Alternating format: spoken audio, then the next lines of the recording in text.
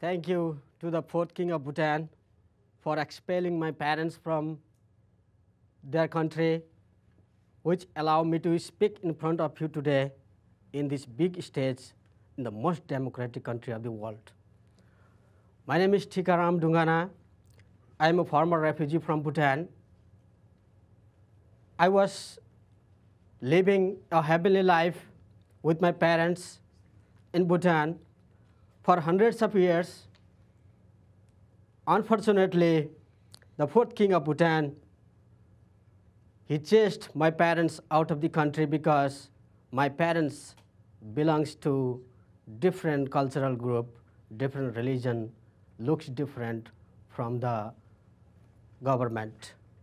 The government adopted a policy called One Nation, One People, which technically means he loves to one group of people and hates the other group of people.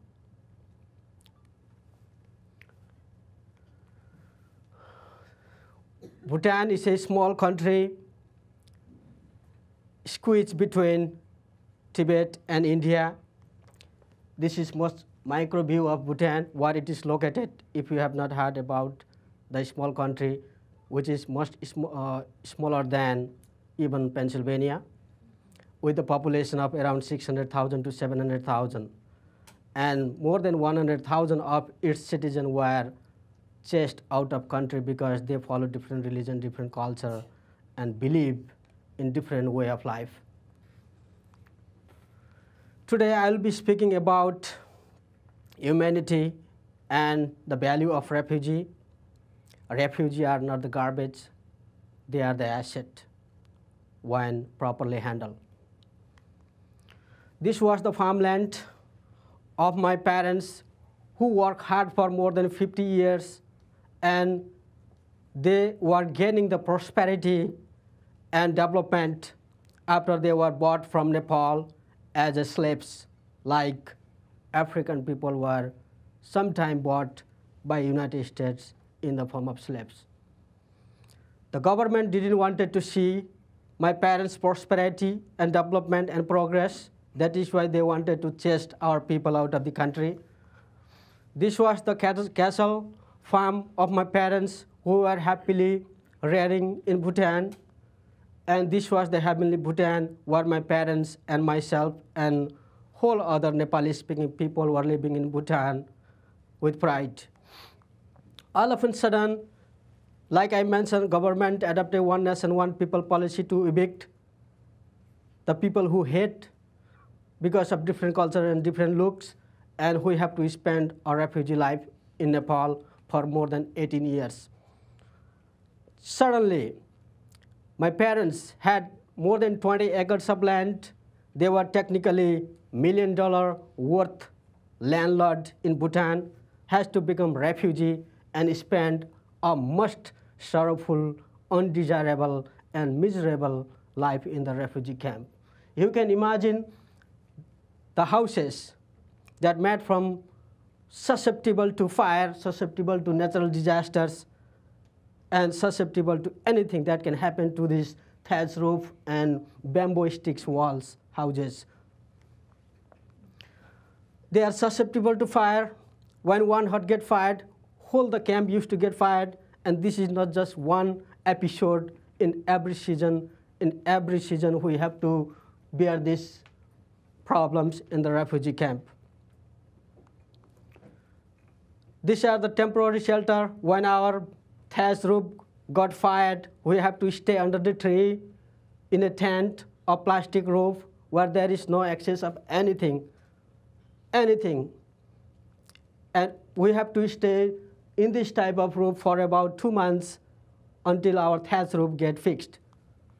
Same time, flood, all natural disaster. Just imagine a landlord has to spend this life for no reason, no violence, nothing done against the government, just we believe in different way of life.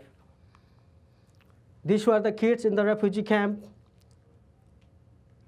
in dilemma between their future, progressive future, or hopeless future.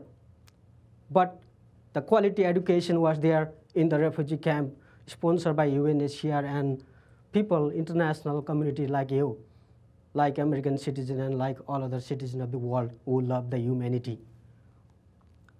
These were the kids in the fence looking for their future, a hopeful future sometime, because we had hope that humanity still exists in the world and there may be international community who may love to the needy people. It's not just like King of Bhutan. These were the humanitarian assistance, because in the camp there used to be no transportation, there used to be no ambulance service.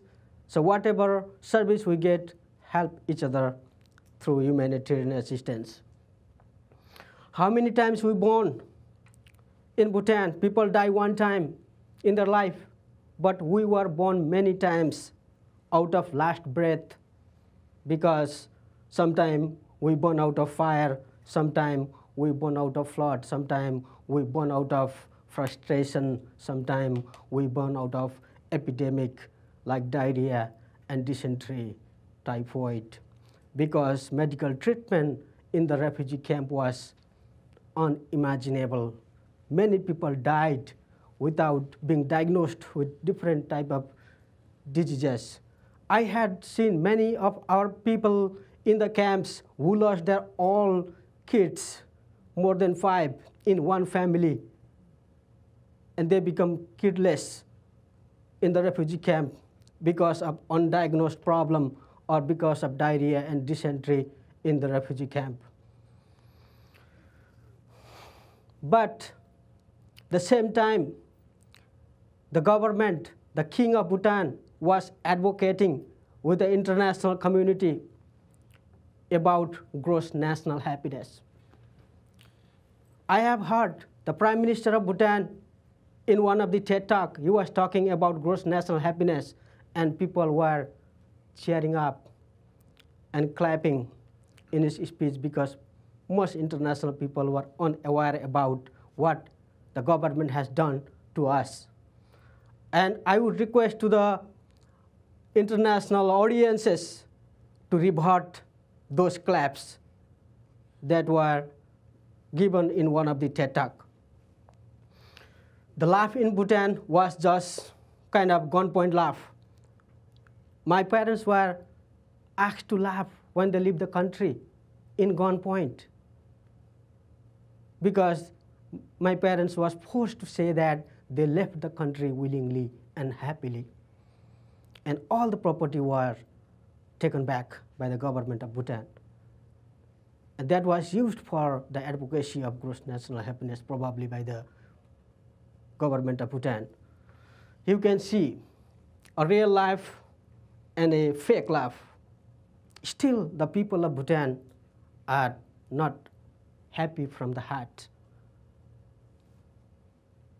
They are still unsatisfied with the way of government, because we still have many relatives back in Bhutan and they are not yet citizens, although they were there since many hundreds of years, because their relatives were refugees and they are now resettled to different countries of the world.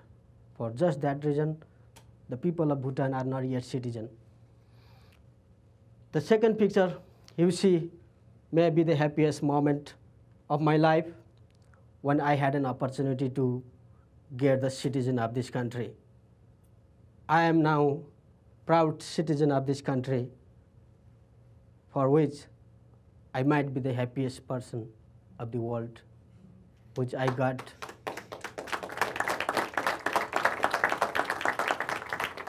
which I got after many years of life. So think, are refugees real garbage? Just think, what do you see in the picture?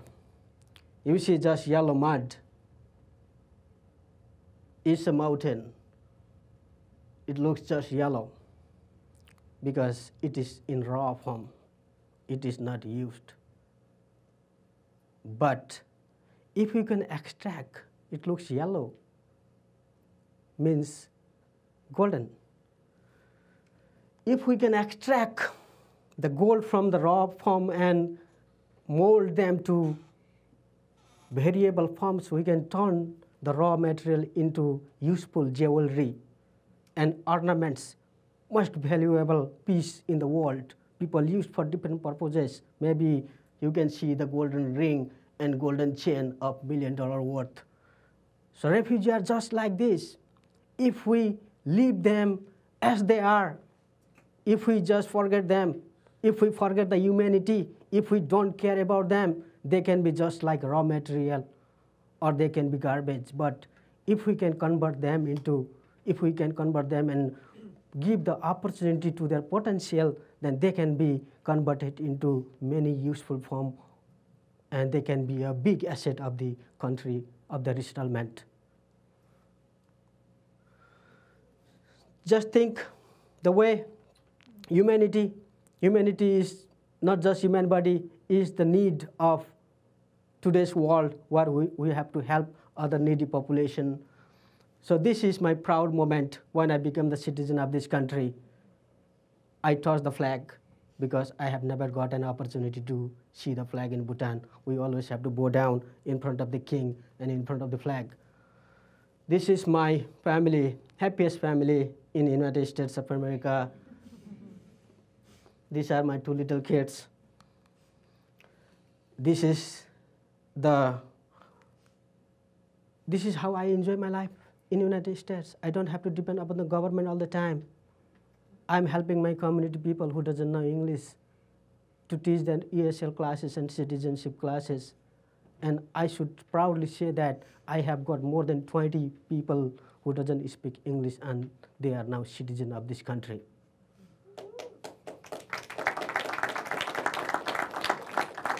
I volunteer with the police security force because many of our people doesn't know the system and doesn't know the law of this country. So I along with my other community volunteers, educate our people about law and order of this country. We just don't ask the government to always help us. We have to help ourselves.